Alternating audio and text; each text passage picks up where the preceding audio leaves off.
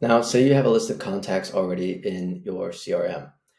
You can either export that as a CSV and import as a CSV, or you can click Create New Table, click Start from a blank table, and then simply click Import Data and choose any of the integrations that we already have available, right? So we've got HubSpot, Salesforce, Phantom Buster.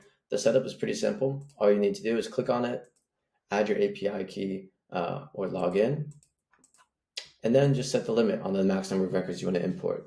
This works pretty much the same for contacts. Log in with HubSpot, set your limit, and you can even add additional keyword searches if you only want to import contacts from a specific company, as an example. The last thing to do is, say your CRM is currently not supported.